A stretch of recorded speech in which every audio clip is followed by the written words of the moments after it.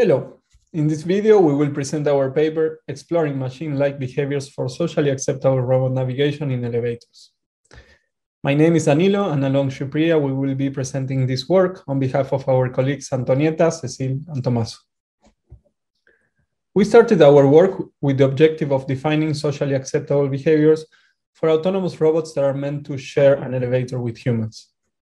This scenario is relevant for our company, as we are working on the new headquarters building in which a fleet of robots, like the one visible in the image, will be introduced for delivery activities. However, it is also relevant for the introduction of robots in any building meant to be shared with humans. The first question that arose was, what are socially acceptable behaviors for robots in a scenario like this? Indeed, it is a particularly interesting question in this context, as this scenario includes the sharing of limited spaces with humans, subtle negotiations of space and priority that require a high level of social competence, and a scenario in which we can find a range of different states that the robot needs to communicate. Finally, we have seen limited work exploring social acceptability in this context. We began our research by conducting an ethnographic study to try to understand how people use the elevators. We looked at the general patterns, including the use of space and artifacts, as well as the non-verbal communication practices. Ethnographers in our team analyzed 16 hours of video data recorded in the elevator lobby of our company's building in Korea and indexed a total of 543 events. Their focus was mostly on 2 points: the strategies used to establish the order of service. For example, in the first image, we see how 2 people gave priority to a third person using a bow, and how people wait alone or in groups. For example, on the second image, we see a group of people waiting for another member before entering in the elevator. From the ethnographic study, we understood that people do not form structured queues, but rather follow a weak first come, first served principle. In a setting with multiple elevators, like the one we observed, priority is established through position and posture, and may be subject to renegotiation through the use of nonverbal cues. Based on this, we concluded that even if we had the required situation modeling technology, the nuances of the context would still be hard to capture. In fact, the intention of people was not always clear even for the human observers. This motivated us to explore machine-like behaviors that can overcome some of the limitations of fully imitating human behaviors.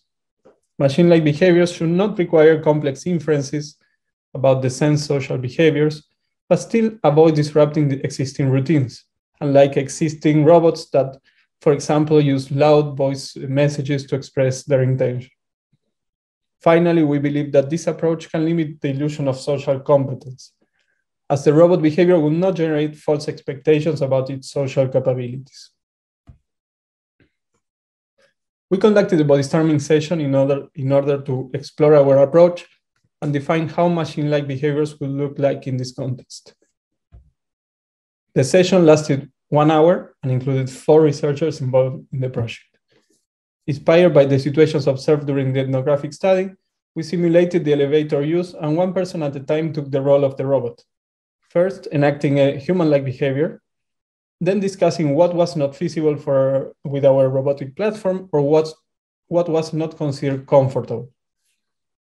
For example, participants prefer to have the robot on a visible position rather than queuing behind them. Finally, we bodystorm alternative behaviors, which we consider as input to define a machine-like approach. This activity provided us with guidelines for human behavior and machine-like behavior elements that the robot should display. Next, we conducted an online study to evaluate our approach of adopting machine-like behaviors within our context. We had the following hypothesis. First, people will prefer a clear differentiation of the robot behaviors from the queuing behavior by humans when waiting for the elevator. Second, people will prefer humans to have priority over robots rather than respecting the order of arrival. Third, people will have different position preferences for robots and humans inside the elevator. We conducted an online survey study with 223 recruited participants from Korea, US, and France. Our survey included 22 multiple choice questions, followed by mandatory open-ended comments that helped us understand the underlying reasons for their preference. All the collected quantitative results were analyzed to validate our hypothesis and also tested for correlation with participants' characteristics. We collected over 3,600 written comments, which were analyzed using thematic analysis. For queuing, as shown in the figure, we presented two animations. The first one showed the robot taking place among people in an unstructured queue to wait for the elevator, and the second one showed the robot taking a fixed position next to the elevator door. 60% of our participants preferred that a robot takes a fixed position rather than queuing and waiting in a constantly evolving human line. We can validate our first hypothesis based on a test of proportions. Our participants expressed that it was natural for the robot to behave differently. We also found a correlation between previous experience and choice of queuing. People with experience preferred the first option compared to people without experience. We can speculate that participants with prior experience are more aware of the potential disruptiveness of the robot's movements. To understand what people perceive as the correct order of service in this context, we asked questions regarding the participants' willingness to let the robot enter or exit first in different orders of arrival. We found that most people would generally respect the order of arrival to define the priority to enter the elevator. This does not support our second hypothesis, but interestingly, 40% would still claim priority over the robot, even when the robot arrives first. When defining priority to exit a shared elevator, 51% expect the robot to exit last after humans. There are two main reasons for our participants to give priority to humans.